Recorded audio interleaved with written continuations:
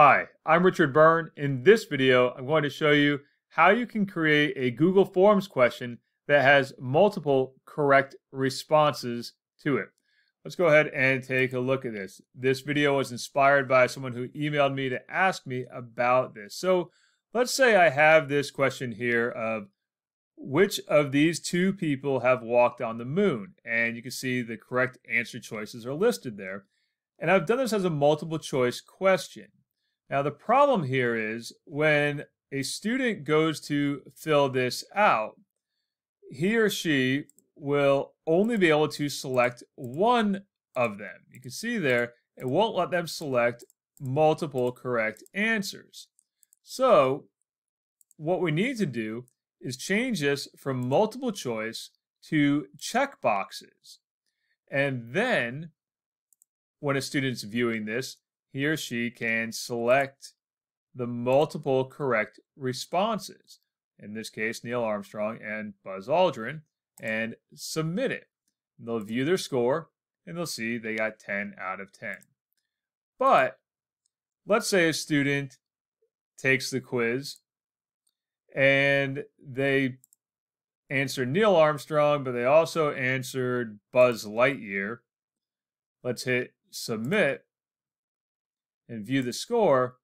They'll see that they got 0 out of 10, even though they did get one of the answers correct. So they should have gotten 5 out of 10. And that's because Google is looking for an exact match to your answer key in order to give those 10 points. So what you need to do is go into your settings for that quiz. And we can see here, these are our typical settings of requiring a response.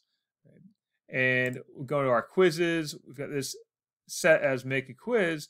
And we want to change this release grade from immediately after each submission to later after manual review. And that way, I can go in as the teacher and manually update the scores that my students will see. So now a student will see it this way. And let's say my student is Mason. He's going to take the quiz. And he answers it this way. And hits submit.